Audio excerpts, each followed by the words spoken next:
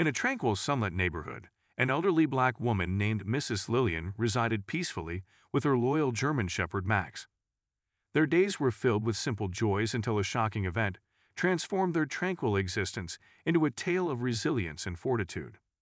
Lillian was adored by her neighbors for her welcoming smile and silver hair, and she was always prepared to offer a kind word or a cup of tea. One fateful day, Max, ever vigilant, was more than just a pet. He was her guardian and friend. Two white individuals, filled with hatred, targeted Lillian, viewing her as an easy mark. However, they had underestimated the fierce loyalty of Max, who would stop at nothing to protect his beloved owner. Mrs. Lillian resided in a diminutive red brick residence situated at the terminus of a tranquil street on the periphery of the city.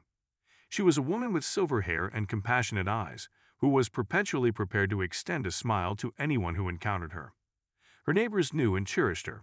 Max, a German shepherd with a shiny coat and an attentive gaze, was Miss Lillian's constant companion and a prominent figure in the community, always willing to offer advice or a cup of hot tea.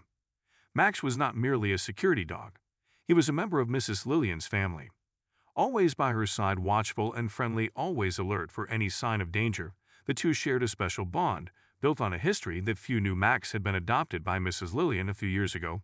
Found in an animal shelter, he was thin and scared, but something in his eyes touched the heart of the old lady. She knew that this dog had a strong spirit, and that with love and care he could flourish. Since then, Max had shown unwavering loyalty, protecting his owner from small dangers and bringing joy to her life. Mrs. Lillian's routine was simple. Every morning, she tended to her garden, chatted with neighbors, and took long walks with Max around the neighborhood.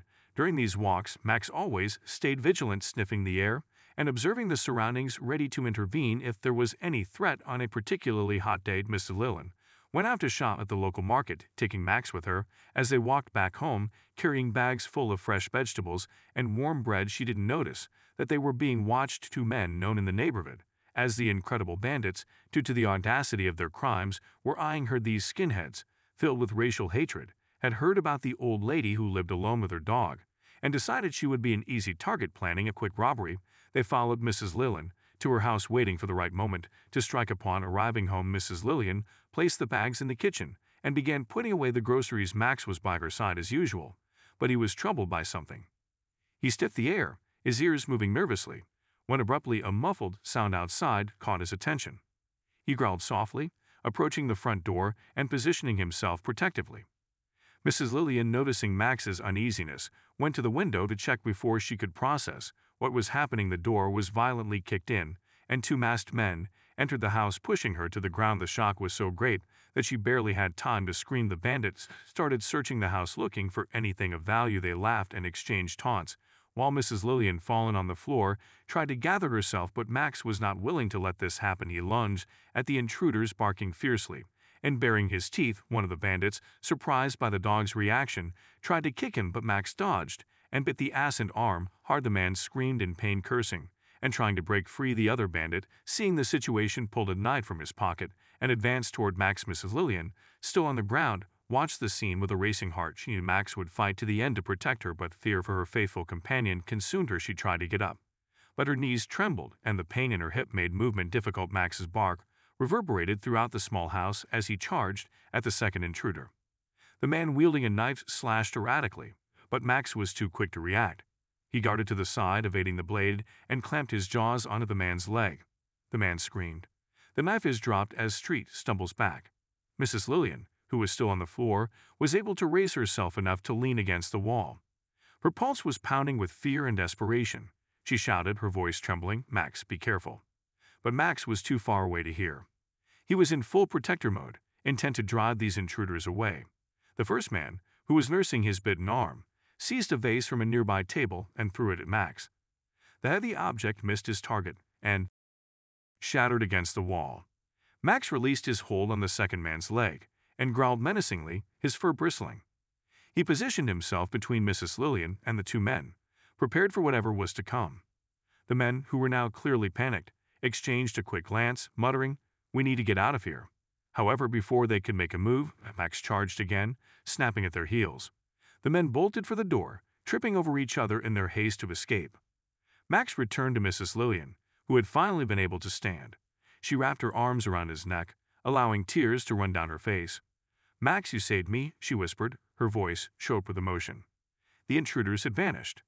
Max gently licked her hand, his own method of reassuring her as the adrenaline began to wear off. Mrs. Lillian sank into her favorite armchair, Max at her feet. The room was a mess, but she was safe thanks to her loyal companion. As she stroked Max's head, memories of how Max had come into her life, and all the times he had protected her years ago flooded back.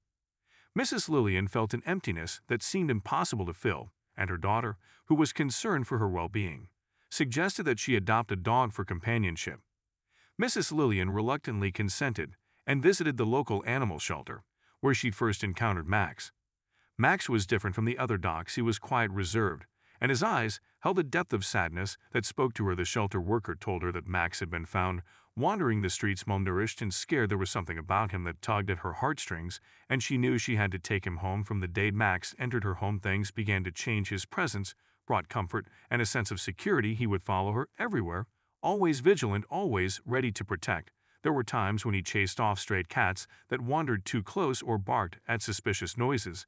In the night, each time, Max proved his worth and deepened the bond they shared. One particular incident stood out in her mind. A few months after adopting Max, Mrs. Lillian had fallen in the garden, unable to get up. She called out, and within moments Max was by her side, barking furiously until a neighbor heard and came to help. It was then she realized just how much Max understood and cared for her. Now, as she looked into his loyal eyes, she knew without a doubt that adopting Max was one of the best decisions she had ever made. He wasn't just a pet, he was her guardian, her friend, and her hero. And today, once again, he had proven his unwavering loyalty and bravery. The night was unusually quiet as Mrs. Lillian and Max sat together, attempting to regain some semblance of tranquility in the aftermath of the traumatic events of the day. She had just begun to drift off to sleep when a noise outside jolted her awake. Max, who was always vigilant, was already on his feet, his ears perked and alert through the thin draperies. Mrs. Lillian observed the shadows of the two men creeping around the side of the house, and her pulse rate increased as she realized that they had returned, this time with a resolute determination to complete the task they had begun. She murmured to Max, her voice trembling but resolute. Max responded with a low growl, his muscles tense and prepared for action. The front door rattled as the men attempted to force it open again. This time, Mrs. Lillian quickly seized the phone and quickly dialed the police, explaining the situation in hushed tones. She encouraged them to hasten before hanging up and turning her attention back to Max. The door finally buckled with a loud crash, and the men burst into their faces. Torn between wrath and frustration, "Where is that dog?" One of them became enraged and began to grasp a metal pipe, unaware that Max was prepared to meet them. Max launched himself at the intruders with a ferocity that caught them off guard. He immediately pursued the man with the pipe, avoiding the wild swings and sinking his teeth into the man's arm. The man screamed, dropping the pipe and attempting to shake Max off. The second man, in a state of panic and desperation, backed away and began to fumble with something in his pocket. Before he could react, Max released his grip and charged at him, knocking him to the ground. The man's hand slipped out of his pocket, revealing a small knife that clattered to the ground. Mrs. Lillian, as she observed the scene unfold, felt a combination of pride and fear as Max continued his relentless assault, compelling the men to retreat toward the door. Just as it appeared that Max had the upper hand, the sound of sirens filled the air, and the men, realizing they were out of time, scrambled to their feet and bolted out the door. Max pursued them until they vanished into the darkness. The police arrived moments later, their flashing lights casting an unearthly glow over the scene. Guns were drawn as officers raced in, but the immediate threat had dissipated. Max stood at the doorway, his eyes fixated on the path, panting heavily but unharmed.